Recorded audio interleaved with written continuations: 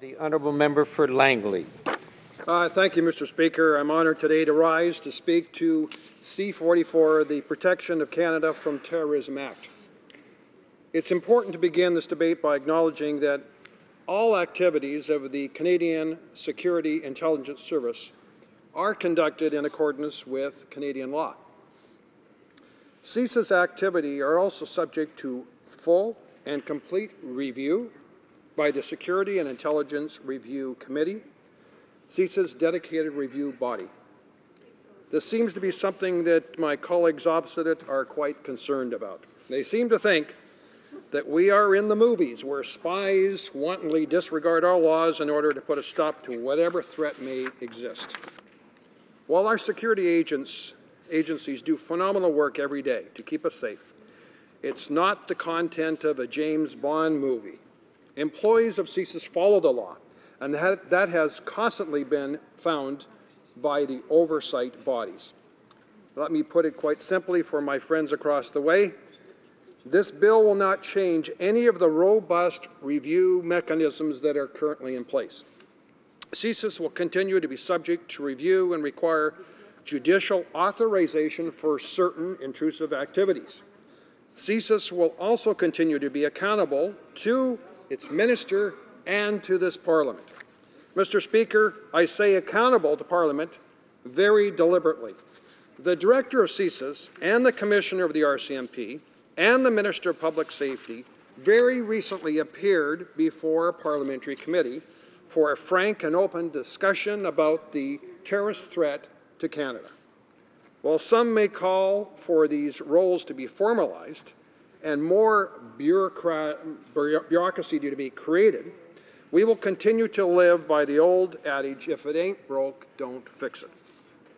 This bill will clarify elements of CISA's mandate and address serious operational gaps, particularly for CISA's international activities, by confirming its authority to operate abroad, clarifying that the court can issue warrants for CISA's international activities in consideration of relevant Canadian law, prohibiting the disclosure of the identity of the CISA's human sources with narrow exceptions, and finally, protecting the identity of the CISA's employees who are likely engaged in covert activities.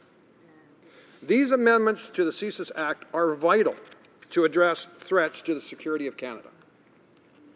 For the sake of debate, I'll focus my remarks on the aspect of this bill which prohibit the disclosure of the CISA's human sources. But first, Mr. Speaker, I'd like to provide some historical and organizational content to this debate. Like our allies, intelligence is collected in Canada through a range of sources: open source research, signals intelligence, foreign reporting, authorized intercepts, and, importantly for us here today, human sources. Human intelligence includes, but is not limited to, information provided to CISA by individuals acting covertly and in confidence as human sources. All forms of intelligence collected are vital to Canada's national security interests, and CISA has its own distinct mandate and corresponding review and authorization regimes that reflect the nature of its investigative activities. CISA's mandate is very, very clearly defined in law. The CISA Act authorizes it to collect and analyze intelligence to the extent that is strictly necessary and provide advice on threats to the security of Canada. CISA must be able to conduct investigations within and outside of Canada in order to fulfill that mandate. CISA's role in Canada's national security community is to investigate threat-related activity and to advise the Government of Canada partners so that decisions may be taken on the basis of all information available. This role is specifically provided for by Parliament. In this matter, CISA's intelligence, which by its very nature must remain secret, may inform decisions related to entry into Canada, immigration status, government security clearances, aviation security, and criminal investigations, just to name a few. CISA's human source-based intelligence collection is a fundamental component of its investigations. One could question whether CISA would even continue to be an intelligence agency without information from its human sources. CISA's human sources regularly provide CISA with valuable information on threats to national security. And like any modern intelligence agency, the identities of the CISA's human sources are closely guarded secrets to protect the ongoing access to relevant information and, most importantly, to protect their personal safety. When these sources share information with CISA, they often do at great risk to both themselves and their families, and do so out of the desire to keep Canada safe. These individuals should be lauded for their sense of duty to Canada and our way of life. I challenge members in this House to imagine what would befall these persons divulging information on the activities of such nefarious individuals should they be found out. Undoubtedly, such individuals would be viewed as traitors for sharing information with CISA. Needless to say, the physical safety of the CISA sources is at risk should their status as an informant become known. To ensure the safety and security of the CISA human sources, it's essential that their identities remain confidential and that the government be able to provide a degree of certainty to secure their cooperation. Mr. Speaker, in that regard, the Supreme Court recently ruled that CISA's human sources do not benefit from a class privilege like police informants. This means that there is currently no guarantee that a human source's identity will be protected from disclosure in legal proceedings, and therefore the need for the change.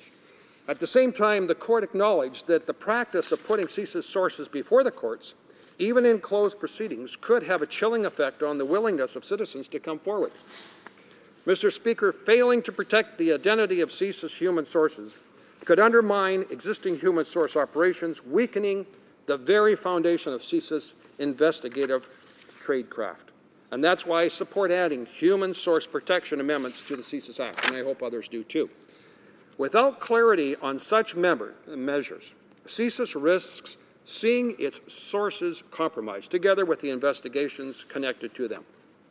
Mr. Speaker, we should be clear, however, that the proposed amendments were drafted to comply with the principles of fundamental justice and, as such, provide for narrow exceptions for this prohibition.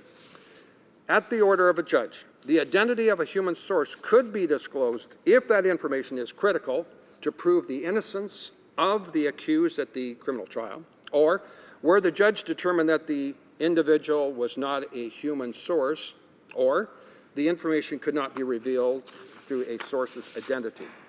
And that creates that balance that we are concerned about. While such provisions would likely be used infrequently, they balance the need for human source identity protection and the right of the accused to a fair trial.